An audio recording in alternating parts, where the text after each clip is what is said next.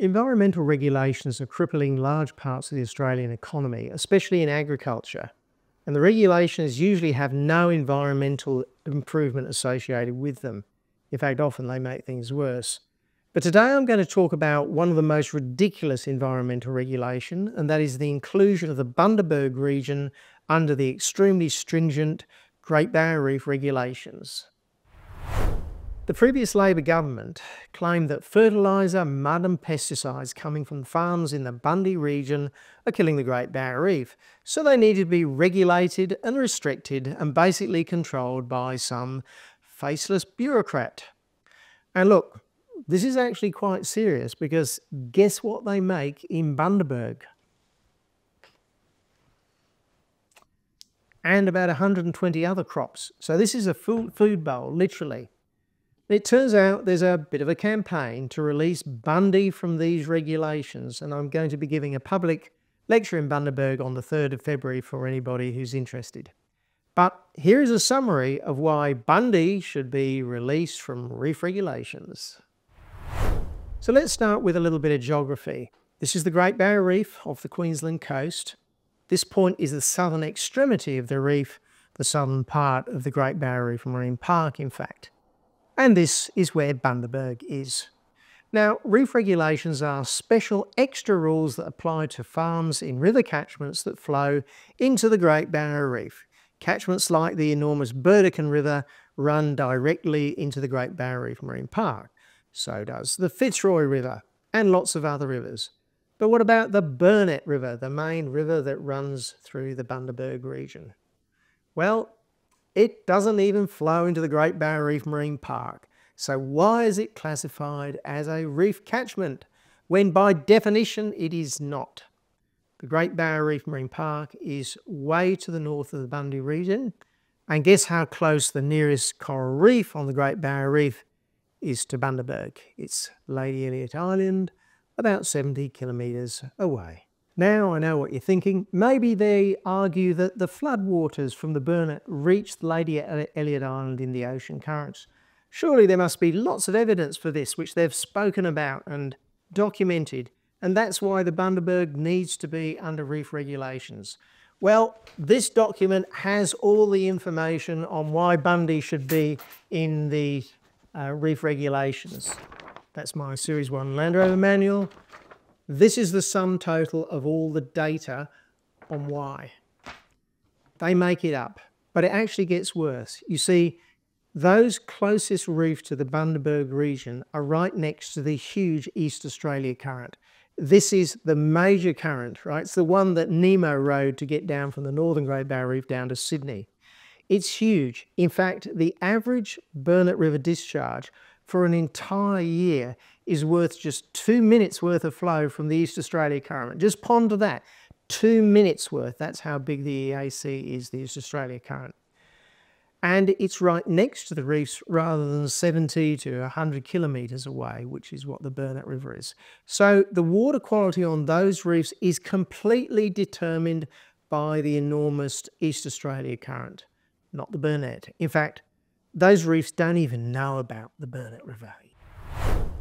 But it gets better, or worse actually. There's a huge eddy in the East Australia current called the Capricorn Eddie.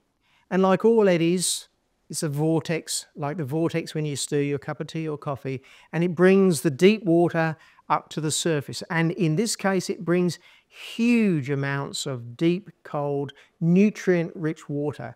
Now remember, Bundy farmers are accused of killing the reef from the fertiliser they use. Well, there's 50 to 100 times more fertiliser that comes up in this eddy that comes down the Burnett River. And the ocean bed also has a huge exchange of nutrients. In fact, the seabed between Bundaberg and the reef would cycle very roughly 100 times more nutrients than comes down the Burnett River.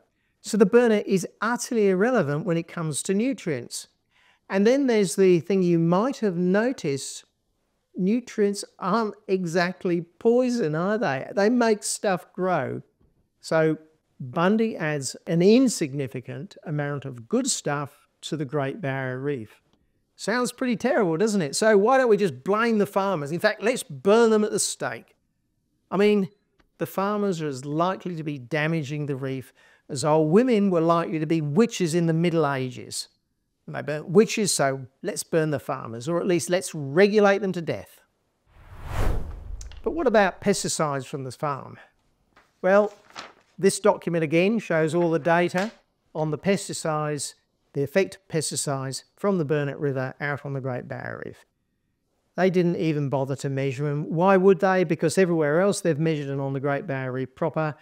They can't measure them because they're in such low concentrations that even with the most ultra sensitive scientific equipment, they are undetectable. Well, what about the mud? Same document, same amount of information. Well, of course, I mean, look at these pictures of Lady Elliot Island and all the others. Where is the mud? Have you ever seen such cleaner water than this? And finally, the pièce de résistance, the fallback argument for those who want to try to, who actually know that there's stuff all impact of farms on the Great Barrier Reef. They say, well, the inshore ecosystems and even the Burnett River estuary and the freshwater swamps further upstreams are all linked ecologically to the reef because maybe some fish swims out there occasionally. I actually did a video on this. They actually talk about the freshwater ecosystems of the Great Barrier Reef, which is completely barking mad. The reef is out to sea. It's a marine system. So with this link, Bundy needs to be regulated, and same amount of information on this supposed link and the magnitude of the link and the importance of this link. This stuff is not science. It's just completely made up. And it makes as much sense as burning witches in the Middle Ages.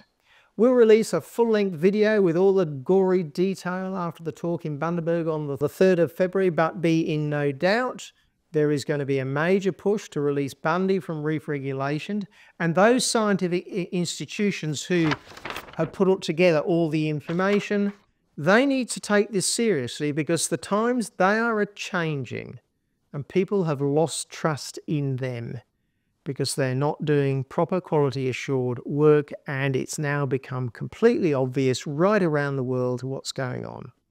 The science institutions now have an opportunity to give us confidence in them by engaging with us in this debate.